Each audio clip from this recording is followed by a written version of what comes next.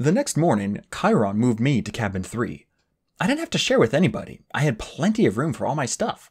The Minotaur's horn, one set of spare clothes, and a toiletry bag.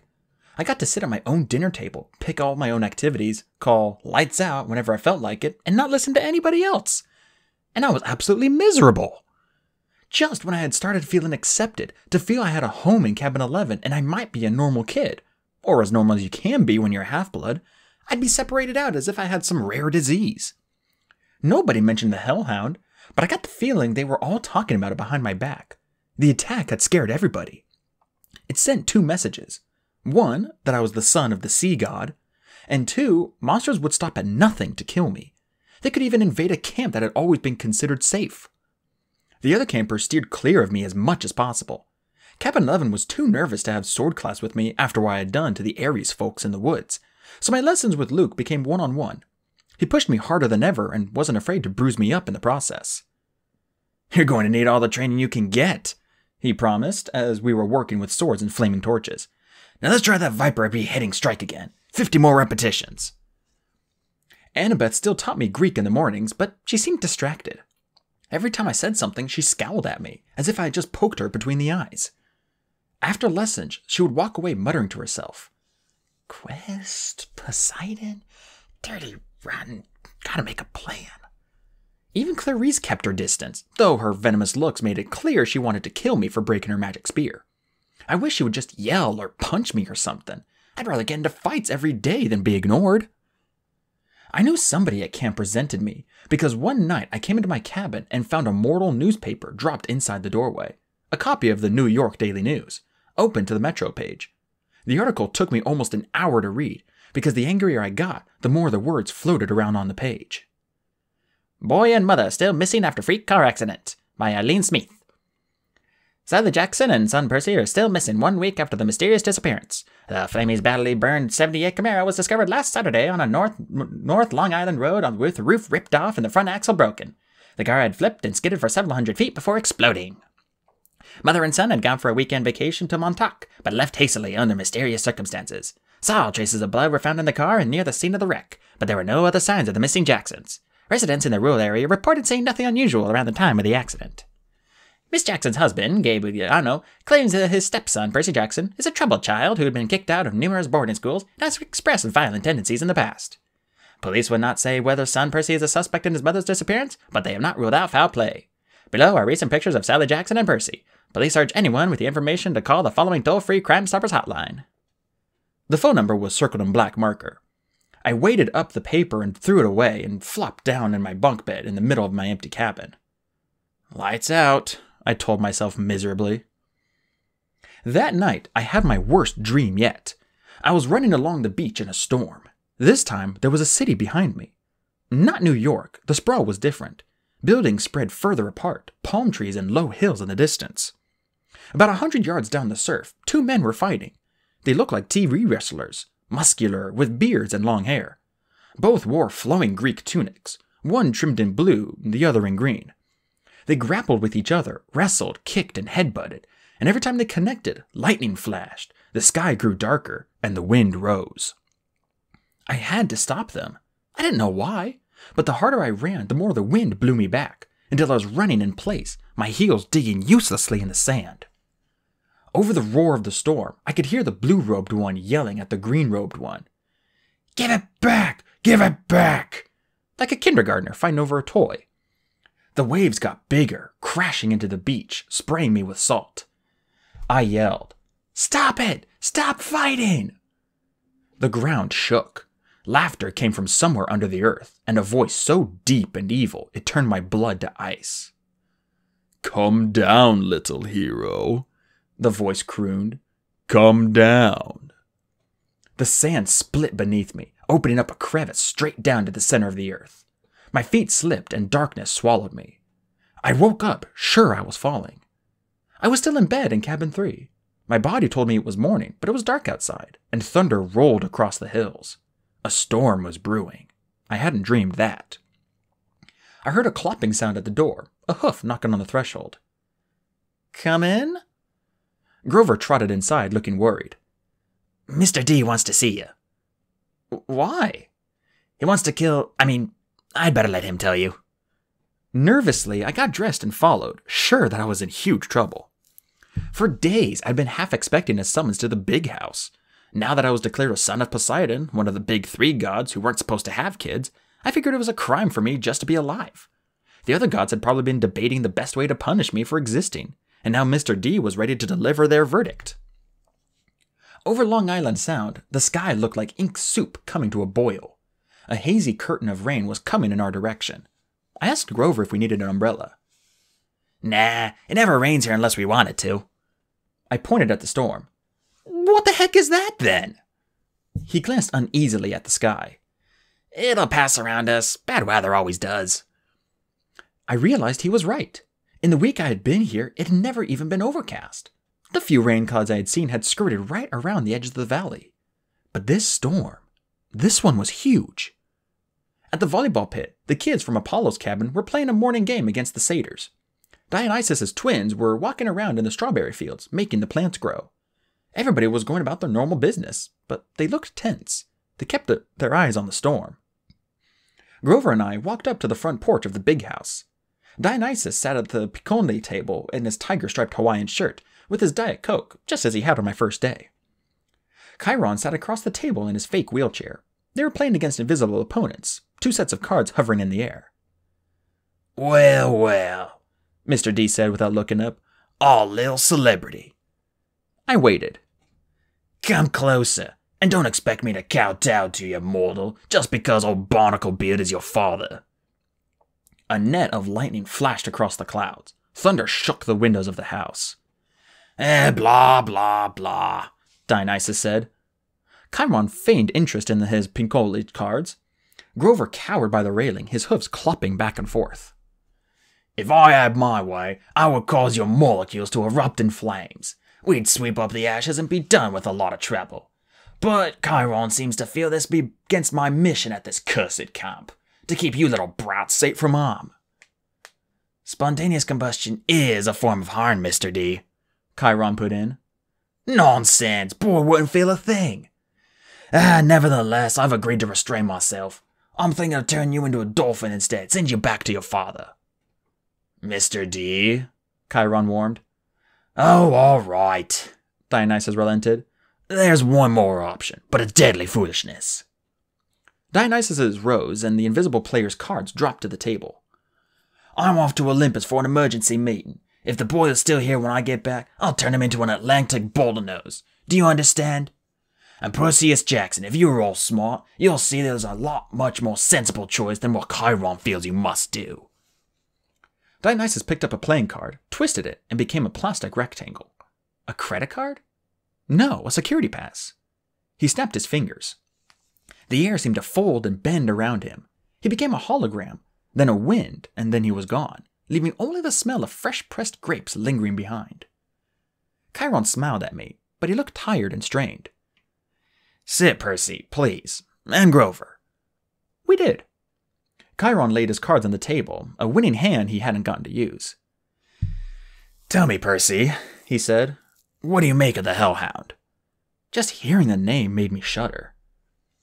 Chiron probably wanted me to say, heck, it was nothing. I eat hellhounds for breakfast. But I didn't feel like lying. It scared me, I said. If you hadn't shot it, I'd be dead. You'll meet worse, Percy. Far worse before you're done.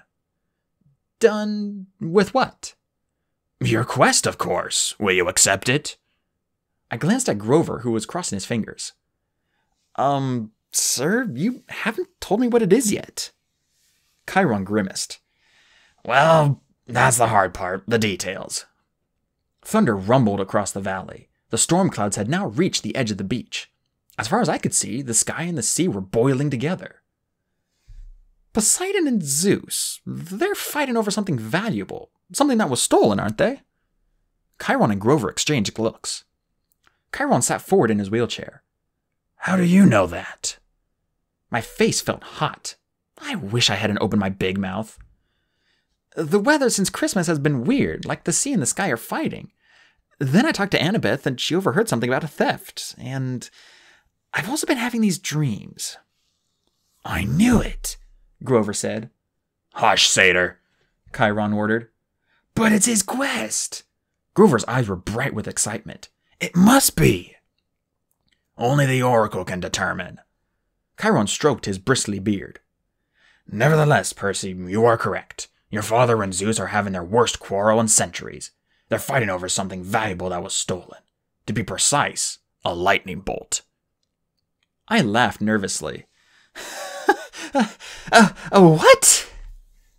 Do not take this lightly, Chiron warned. I'm not talking about some tinfoil-covered zigzag you'd see in a second-grade play. I'm talking about a 2-foot-long cylinder of high-grade celestial bronze, capped on both ends with god-level explosives. Oh. Zeus's master bolt, Chiron said, getting worked up now. The symbol of his power from which all other lightning bolts are patterned. The first weapon made by the Cyclopses for the war against the Titans. The bolt that sheared off the top of Mount Etna and hurled Kronos from his throne. The master bolt, which packs enough power to make mortal hydrogen bombs look like firecrackers. And it's missing? Stolen, Chiron said. By who? By whom? Chiron corrected. Once a teacher, always a teacher. By you. My mouth fell open. At least, Chiron held up a hand. That's what Zeus thinks. During the winter solstice, at the last council of the gods, Zeus and Poseidon had an argument. The usual nonsense. Mother Ray always liked you best. Air disasters are more spectacular than sea disasters, etc. Afterwards, Zeus realized his master bolt was missing, taken from the throne room under his very nose. He immediately blamed Poseidon. Now, a god cannot usurp another god's symbol of power directly. That is forbidden by the most ancient of divine laws. But Zeus believes your father convinced a human hero to take it. But I didn't. Patience and listen, child, Chiron said. Zeus has good reason to be suspicious. The forges of the Cyclops are under the ocean, which gives Poseidon some influence over the makers of his brother's lightning. Zeus believes Poseidon has taken the Master Bolt and is now secretly having the Cyclopses build an arsenal of illegal copies, which might be used to topple Zeus from his throne. The only thing Zeus wasn't sure about was which hero Poseidon used to steal the bolt. Now Poseidon has openly claimed you as his son. You were in New York over the winter holidays. You could have easily snuck into Olympus. Zeus believes he has found his thief. But I've never even been to Olympus. Zeus is crazy. Chiron and Grover glanced nervously at the sky. The clouds didn't seem to be parting around us as Grover had promised. They were rolling straight over our valley, sealing us in like a coffin lid. Percy, Grover said, we don't use the C word to describe the Lord of the Sky. Perhaps paranoid, Chiron suggested. Then again, Poseidon has tried to unseat Zeus before. I believe that was question 38 on your final exam. He looked at me as if he actually expected me to remember question 38. How could anyone accuse me of stealing a god's weapon? I couldn't even steal a slice of pizza from Gabe's poker party without getting busted. Chiron was waiting for an answer. Something about a golden net? I guessed. Poseidon and Hera and a few other gods, they trapped Zeus and wouldn't let him out until he promised to be a better ruler, right? Correct, Chiron said. And Zeus has never trusted Poseidon since. Of course, Poseidon denies stealing the Master Bolt. He took great offense at the accusation. The two have been arguing back and forth for months, threatening war. And now you've come along, the proverbial last straw. But I'm just a kid! Percy, Grover cut in. If you were Zeus and you already thought your brother was planning to overthrow you, then your brother suddenly admitted he had broken the sacred oath he took after World War II, that he fathered a new mortal hero who might be used as a weapon against you. Wouldn't that put a twist in your toga? But I didn't do anything. Poseidon, my dad, he didn't really have this Master Bolt stolen, did he? Chiron sighed. Most thinking observers would agree that thievery is not Poseidon's style. But the sea god is too proud to try convincing Zeus of that. Zeus has demanded that Poseidon return the bolt by the summer solstice. That's June 21st, 10 days from now. Poseidon wants an apology for being called a thief by the same date. I hope that diplomacy might prevail, that Hera or Demeter or Hestia would make the two brothers see sense. But your arrival has inflamed Zeus's temper. Now neither god will back down. Unless someone intervenes, unless the Master Bolt is found and returned to Zeus before the solstice, there will be war. And do you know what a full-fledged war would look like, Percy? Bad? I guessed. Imagine the world in chaos. Nature at war with itself. Olympians forced to choose sides between Zeus and Poseidon. Destruction, carnage, millions dead. Western civilization turned into a battleground so big it will make the Trojan War look like a water balloon fight. Bad, I repeated. And you, Percy Jackson, will be the first to feel Zeus's wrath. It started to rain. Volleyball players stopped their game and stared in stunned silence at the sky. I had brought the storm to Half-Blood Hill. Zeus is punishing the whole camp because of me. I was furious. So I have to find the stupid bolt and return it to Zeus. What better peace offering, Chiron said, than to have the son of Poseidon return Zeus's property? If Poseidon doesn't have it, where is this thing? I believe I know. Chiron's expression was grim. Part of a prophecy I heard years ago. Well, some of the lines make sense to me now. But before I can say more, you must officially take up the quest. You must seek the counsel of the Oracle. Why can't you tell me where the bolt is beforehand? Because if I did, you would be too afraid to accept the challenge. I swallowed. Good reason. You agree, then? I looked over at Grover, who was nodding encouragingly. Easy for him. I was the one Zeus wanted to kill. All right, it's better than being turned into a dolphin. That is time you consulted the Oracle, Chiron said. Go upstairs, Percy Jackson, to the attic. When you come back down, assuming you're still sane, we will talk more. 4 flights up, the stairs ended under a green trapdoor. I pulled the cord. The door swung down and a wooden ladder clattered into place. The warm air from above smelled like mildew and rotten wood and something else. A smell I remember from biology class. Reptiles. The smell of snakes. I held my breath and climbed. The attic was filled with Greek hero junk. Armor stands covered in cobwebs. Once bright shields pitted with rust. Old leather streamer trunks plastered with stickers saying Ithaca, Circe's Isle, and Land of the Amazons. One long table was stacked with glass jars filled with pickled things. Severed hairy claws, huge yellow eyes, various other parts of monsters. A dusty mounted trophy on the wall looked like a giant snake's head, but with horns and a full set of shark's teeth. The plaque read, Hydra Head No. 1, Woodstock, New York, 1969. By the window, sitting on a wooden tripod stool, was the most gruesome memento of all. A mummy. Not the wrapped in cloth kind, but a human female body shriveled to a husk. She wore a tie-dyed sundress, lots of beaded necklaces, and a headband over long black hair. The skin of her face was thin and leathery over her skull, and her eyes were glassy white slits, as if the real eyes had been replaced by marbles. She had been dead a long, long time. Looking at her sent chills up my back, and that was before she sat up in her stool and opened her mouth. A green mist poured from the mummy's mouth, coiling over the floor in thick tendrils, hissing like 20,000 snakes. I stumbled over myself, trying to get to the trapdoor, but it slammed shut. Inside my head, I heard a voice, slithering into one ear and coiling around my brain. I am the spirit of Delphi, speaker of the prophecies of Phoebus Apollo, slayer of the mighty Python. Approach, speaker, and ask. I wanted to say, no thanks, wrong door, just looking for the bathroom. But I forced myself to take a deep breath. The mummy wasn't alive. She was some kind of gruesome receptacle for something else, the power that was now swirling around me in the green mist. But its presence didn't feel evil, like my demonic math teacher, Mrs. Dodds, or the Minotaur. It felt more like the 3 fates I had seen knitting the yarn outside the highway fruit stand. Ancient, powerful, and definitely not human. But not particularly interested in killing me either. I got up the courage to ask, what is my destiny? The mist swirled more thickly, collecting right in front of me and around the table with the pickled monster parts jars. Suddenly, there were 4 men sitting around the table playing cards. Their faces became clearer. It was Smelly Gabe and his buddies. My fists clenched, though I knew this poker party couldn't be real. It was an illusion made out of mist.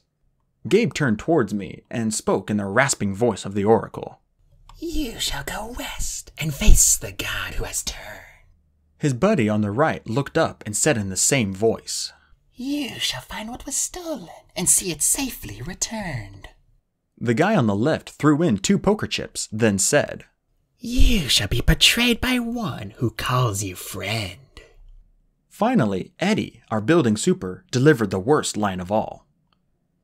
And you shall fail to save what matters most in the end. The figures began to dissolve.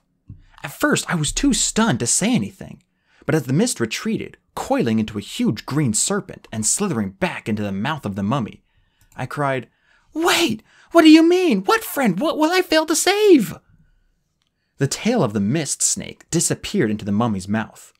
She reclined back against the wall, her mouth closed tight, as if it hadn't been opened in 100 years. The attic was silent again, abandoned, nothing but a room full of mementos. I got the feeling I could stand here until I had cobwebs too, and I wouldn't learn anything else.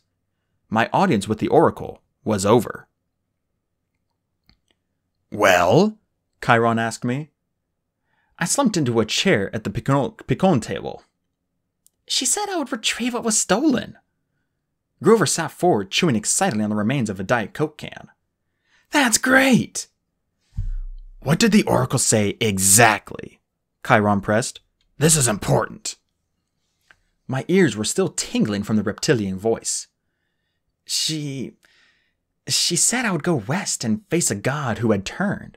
I would retrieve what was stolen and see it safely returned. I knew it, Grover said. Chiron didn't look satisfied. Anything else? I didn't want to tell him. What friend would betray me? I didn't have that many. And the last line, I would fail to save what mattered most. What kind of oracle would send me on a quest and tell me, oh, by the way, you'll fail? How could I confess that? No, I said. That's about it. He studied my face. Very well, Percy, but know this. The oracle's words often have double meanings. Don't dwell on them too much. The truth is not always clear until events come to pass. I got the feeling he knew I was holding back something bad, and he was trying to make me feel better. Okay, I said, anxious to change topics. So where do I go? Who's this god in the west? Think, Percy, Chiron said. If Zeus and Poseidon weaken each other in a war, who stands to gain? Somebody else who wants to take over? I guessed. Yes, quite.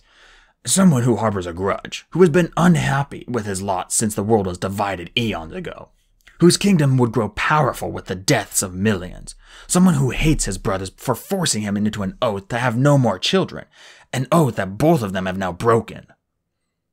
I thought about my dreams, the evil voice that had spoken from under the ground. Hades. Chiron nodded. The Lord of the Dead is the only possibility.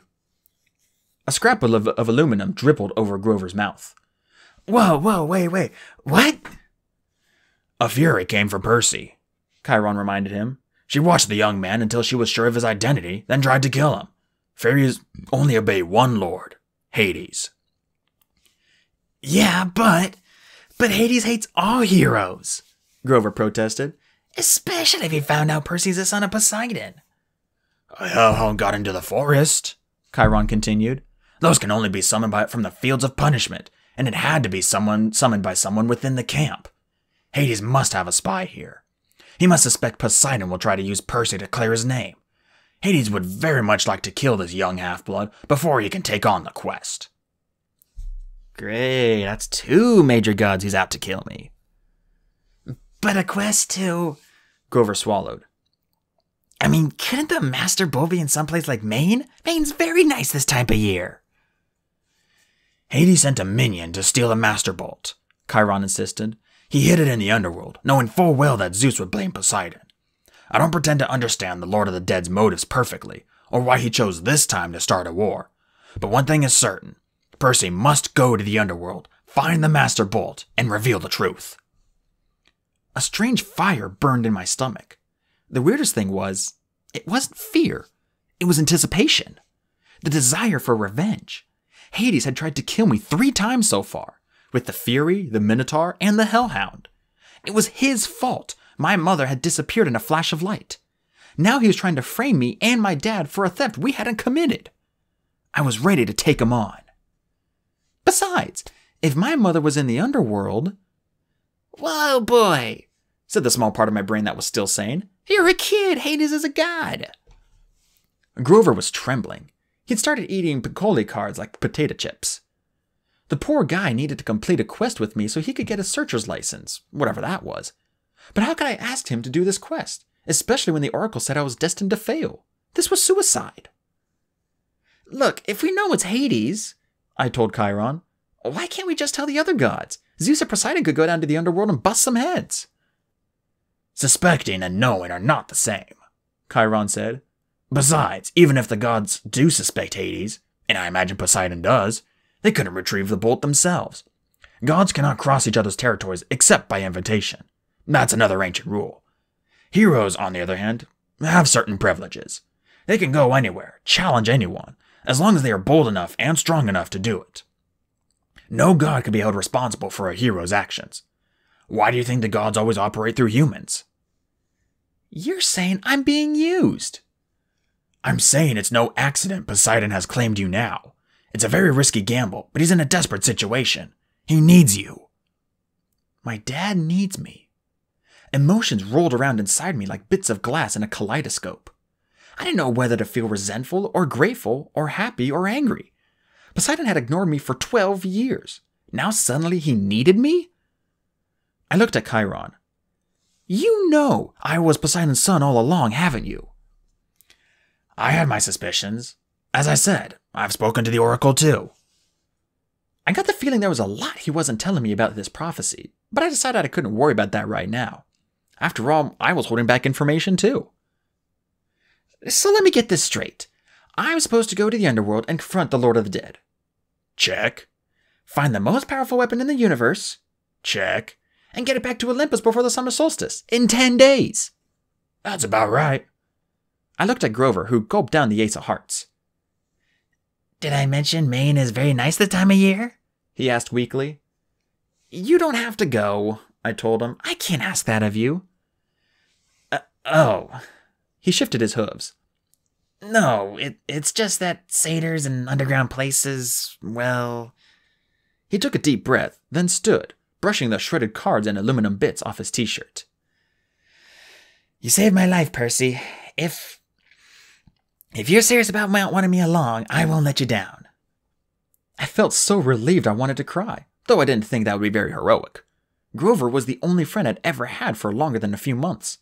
I wasn't sure what good a satyr could do against the forces of the dead, but I'd felt better knowing he'd be with me. All the way, G-Man. I turned to Chiron. So where do we go? The Oracle just said go west. The entrance to the underworld is always in the west. It moves from age to age, just like Olympus. Right now, of course, it's in America. Where? Chiron looked surprised.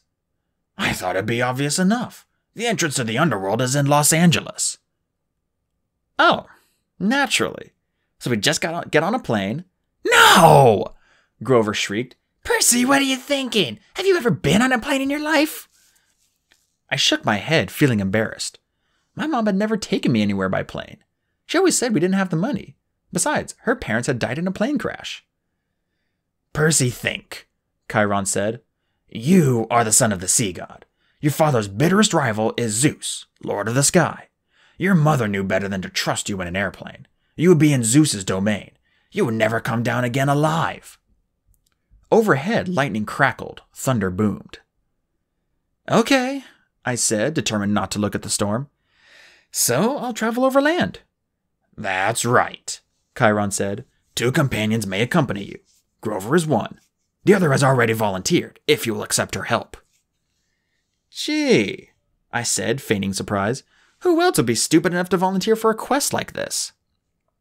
The air shimmered behind Chiron. Annabeth became visible, stuffing her Yankees cap into her back pocket.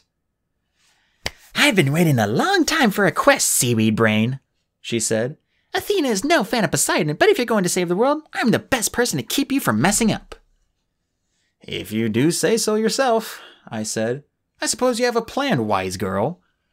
Her cheeks colored. Do you want my help or not? The truth is, I did. I needed all the help I can get.